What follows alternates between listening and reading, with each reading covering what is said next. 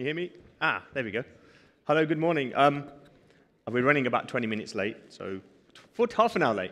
I'm going to spend 20 minutes talking about the application of blockchain technology into markets. The thing for me around the application of blockchain is that it's going to affect every industry. So the challenge is, how do you decipher, how do you go about understanding what blockchain is? So maybe I can ask the audience, how many of you know what blockchain is? Have you heard about blockchain technology? A little bit. A little bit. OK, well, that's fine. So I'm not going to have time to explain blockchain in detail. What I'm going to try and do is explain how it can be used. So what I'd like to do is put it into context. If you've seen the industrial revolutions that have happened over the last 100, 200 years, the last one was about the web. The last one was about mobile and being able to have scalable, powerful systems. That's what's happened in the last 20 years. The web came along, the internet came along, and has transformed how we communicate and how we exchange information, and potentially even how we exchange value. There we go. So where we are now is basically the start of the fourth industrial revolution. The application, not just blockchain, but the use of data, the use of IoT across every industry is going to transform every market and every business. And all of you have to think about how that's going to change your business and think about how that can help you transform. I was talking to some people in the audience today about some of the applications and some of the efficiencies. Now, given Saudi Arabia today and where you are in terms of the technology evolution, you have the opportunity to build these 21st century businesses and 21st century infrastructures that enable you to basically bypass what's happened in the West and in the US and in Europe, where they have massive legacy systems, and be able to build these new decentralized models. So some or all of you will have seen these things. You hear the words, you hear lots of marketing and media, you see a lot of big vendors talk about it. There's lots of news about all of these things. The challenge is always, what does this mean? And how do you connect it? How do you relate these things together to basically solve some business problems or reinvent business models, or invent business models even? I'm going to focus on blockchain today because that's my talk. But you've got to remember, blockchain sits in context. It's not just about application of blockchain technology. It's about combining these technologies together to build out new business models and how business is going to work in the future. So as part of applying blockchain into any industry in any market, it's looking at what's happening in all sorts of areas. This is just a diagram around the use of sensors and the use of data across every single market and every single industry. You can see where things were a few years ago and where things are going to go. These fourth generation platforms are going to transform every industry. So NEOM is building a new city. It's about building a huge smart city somewhere. Well, that's going to be enabled by IoT. It's going to be enabled by data. It's going to be enabled by blockchain to be able to use the data to be able to build business models. So simple examples being paying for energy and decentralized energy models, and paying for energy using decentralized models. That's kind of things that are going to happen. So just to go into the next level of detail, if you talk about smart cities specifically, and think about the applications of blockchain, and I'm going to explain some of those. So for example, in smart retail, if you talk about loyalty programs, if you know about Air Miles or you know about other kind of loyalty programs, decentralized loyalty programs with a tokenized model are going to replace traditional centralized hub-and-spoke models around loyalty.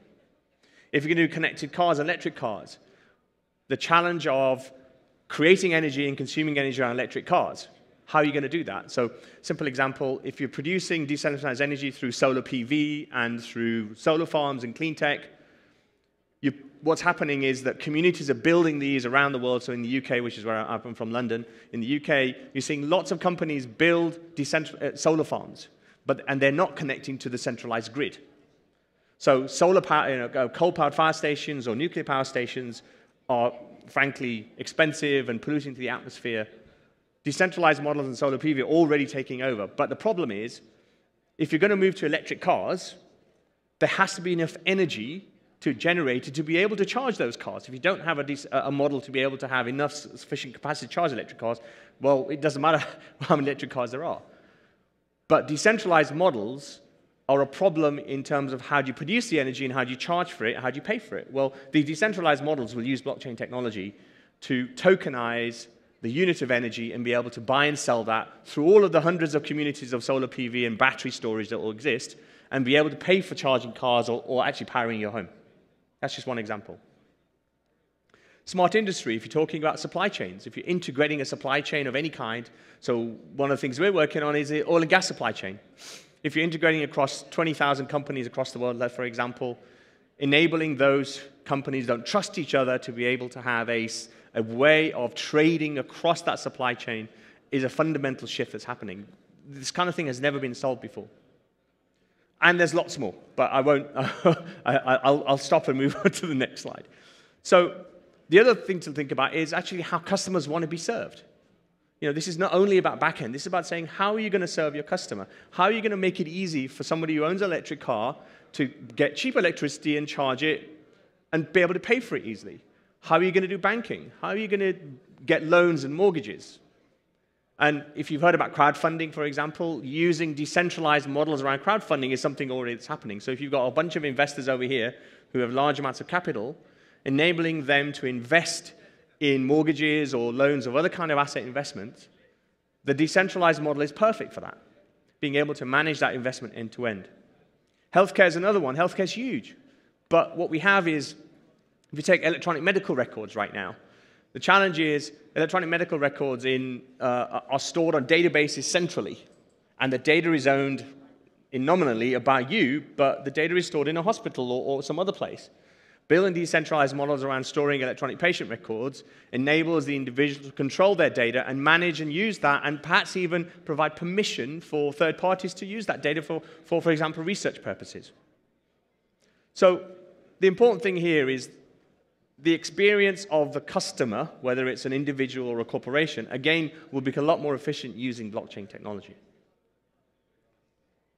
So just to give you a picture of why blockchain models are useful and what they can do, these are 4 things that you should think about when you're thinking about how you can apply blockchain to your business. One is the removal of intermediaries. So I talked about the payments and the financial services stuff. One of the biggest areas around supply chain, which is one of the biggest applications of blockchain, is the removal of intermediaries. In this case, the intermediaries are a bank in the transaction services business. So if you think about today what you do, if you're trading with one party and another party, you will use a bank to issue something like a letter of credit, for example. And the bank intermediates there, and what they do is they take a fee for just basically enabling one party to not trust another party and providing intermediary service at actually large expense. If you apply it with blockchain, if you use blockchain technology, you can remove that intermediary and provide the trust in the chain. You can do the transaction in the chain and make the payment in the chain and exchange the title of the asset, for example, on the chain itself. Another benefit is using blockchain technology for provenance, knowing where goods and services come from. So if you think about things like Dodd-Frank in the US, or you talk about provenance in supply chain for any kind of food product or diamonds or whatever else, one of the biggest things we've seen in the consumer world is people want to know where their things have come from. Governments are starting to enforce provenance of goods and services. So in the pharmaceutical industry, one of the big things that happened last year, year before in India, was some pharmaceuticals were contaminated with some illegal ingredients. And a lot of people died in India. And because of the fact that there was no provenance of the drugs, no provenance of where the ingredients came from and where the drug supply chain was, there was a huge problem. Now, the governments have now issued regulation called the Falsified Medicines Directive, which is effectively around provenance in the drug supply chain. And you can apply that to every industry. Thirdly, trust in a network. Inherently, customers and companies who deal with each other don't trust each other. You can build a model that enables you to trust parties in your supply chain. And finally, security is a big one, right? If you can change a transaction or you can manipulate a transaction, you can change the data on a transaction, that's an inherent risk in any business that you do. If you use blockchain technology, you can enable trust in the network, because one of the biggest areas is that the data that you put on the chain is immutable in the sense that it can't be changed. And if you try to change it, the blockchain falls over. So you can enable better security and trust. So everybody knows about Bitcoin. Bitcoin has never been hacked in 9 years. It's never been hacked or manipulated. Yes, there's other things at the periphery that have happened, but the network itself has never been broken. So you can see, in 9 years, if that's happened, you can see what the value could be in using it in any kind of real business activity. So some of the examples of where blockchain is already applying and already taking shape. In the financial services industry, in the capital markets, there's a huge consortia called R3 with 60, 70 banks involved on replacing the current clearing and settlement model with a new model. That's going to take a lot of time over in Europe and in the US because they've got legacy systems, they've got legacy processes, and the business case doesn't stack up. If you're building exchanges today here and in the Middle East and around the region, you have the opportunity to create these new kind of decentralized trading models. I've already talked about the electricity markets and what's happening there in the decentralized models. Logistics inherently is about supply chain and integrating parties in the supply chain. I mentioned healthcare already. If you think about healthcare and how data can be used to serve individuals better and research better, that could save huge amounts of capital, be able to open up data access to large amounts of people and actually improve people's lives. So what we do is, one of the biggest challenges is how do you figure out what the applications are and how do you figure out how to use this technology and others. And one of the things we use is this thing called the Connected Quadrant. And it's a framework to try and simplify the connectedness of all the different industries. I've already explained the connectedness between electricity markets and the automotive industry, which never existed before. So if you think about your business and you're thinking about how the world is going to change, think about these 4 things. What is a new business model going to look like? How are you going to make money? How is that going to transfer? And in any industry, think about how you make money is absolutely fundamental. But you've got to remember these decentralized models will change how you make money. Technology I've already talked about a lot. The technology is as an enabler to delivering this change. And if you understand how the technology works, that helps you to figure out how your business model is going to work. Market models are fundamental again. If you think about the energy markets I've mentioned already, energy markets are already decentralizing. Forget about blockchain technology. Energy markets are decentralizing already. And you think about any industry and you think about how a new market model will look. Think about decentralized models and think about how your business will fit into that model and how you are going to make money. The final one is operating models. If you look at new economy businesses out there over the last 20 years, the ones that are the hugest scale are new economy companies like Amazon and Facebook and Google. The way that they work is that they build their business on being agile and be able to experiment and change and test ideas rather than doing multi-year programs of work and spending tens of millions of dollars or hundreds of millions of dollars. The operating model is to learn, test, learn, and fail fast, and if something works, scale it. So think about your business model and how you're going to adopt these technologies. Think about data. Data is fundamental to every business. If you don't fix data and how you use data in your business, then frankly, you'll be out of business. So these 4 things are fundamental to helping companies think about how the business is going to go forward. Blockchain is just one piece of capability and technology, but the thing is that blockchain characteristics, hopefully you saw what I said earlier, are fundamentally rethinking industries. And that's it. Thank you very much.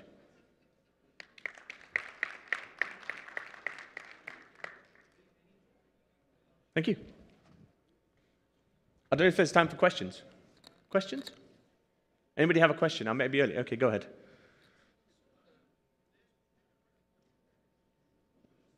Yeah.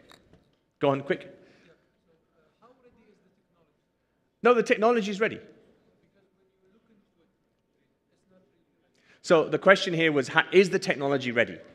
And if you look at Ethereum, which is one of the blockchain networks, and you look at some of the others, these are running networks right now live.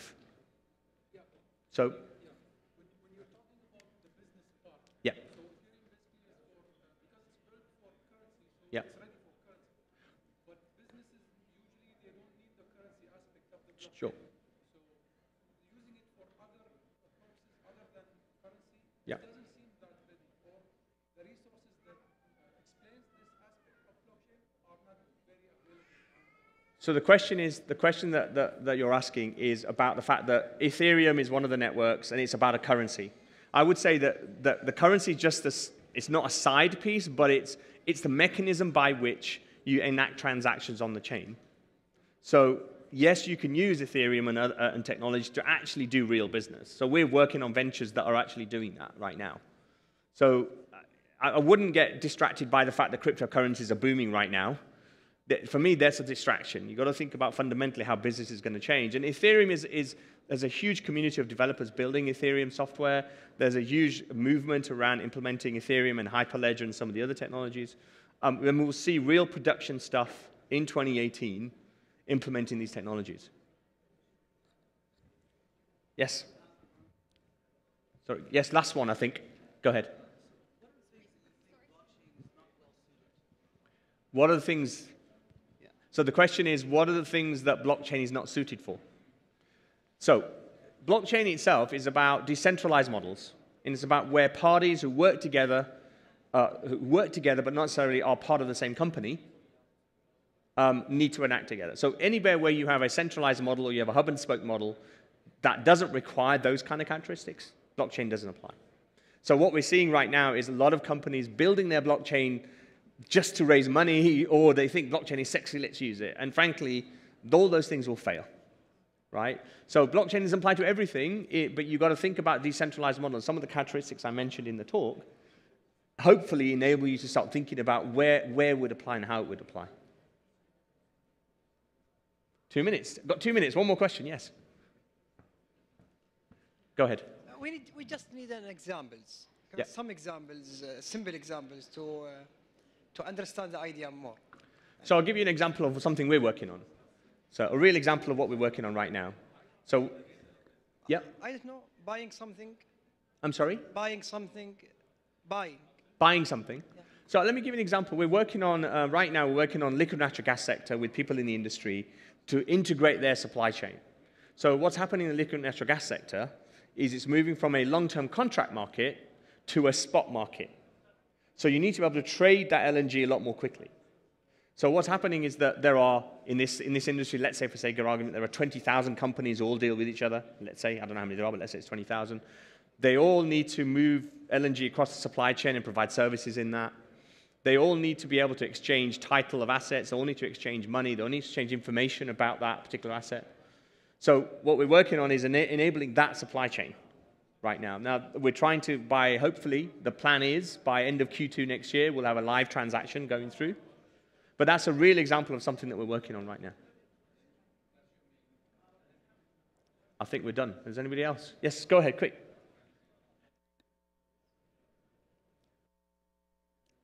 I've gone. I'll shout out the question. Savings and okay, there we go. You've talked a lot about the savings that blockchain can bring into the different industries and operational efficiency. Yeah. What we have not heard about, or we've never spoken about, and we were having discussion earlier on, was the cost of running this network and the cost of implementing it. Yep. And there's a cost of implementing it and the regular ongoing costs. Yep. Does that at all defeats the purpose of the... No, so what you're talking, I assume you're talking about the consumption of energy in the Bitcoin market, and it uses more energy in Belgium or something like that, right? Fine. For example. So everybody talks about that. The important thing is that the algorithms that are used, those algorithms are called proof of work algorithms, which require lots of energy to process. What will happen, and it's already happening in multiple networks, is moving to what's called a proof of stake model. Now, a proof of stake model is, in simple terms, a voting model which doesn't require large amounts of energy to put a transaction on the blockchain. So already these changes are coming. So not on the Bitcoin network, that's not going to happen because fundamentally Bitcoin doesn't work like that.